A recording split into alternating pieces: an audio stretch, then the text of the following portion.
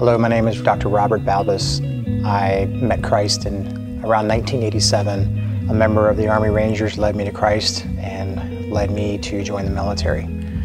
I've been in healthcare since 1988 as an infantry medic, airborne. I have a deployment in Iraq, and my whole life, God has led me to be here with you today. I'm board certified in family medicine, and I'm very excited to be a part of Global Missions 365. I am able to go into areas that otherwise would not allow a Christian to go into. And I'm very excited to provide medical care for not only the people in the field, but also for the teams.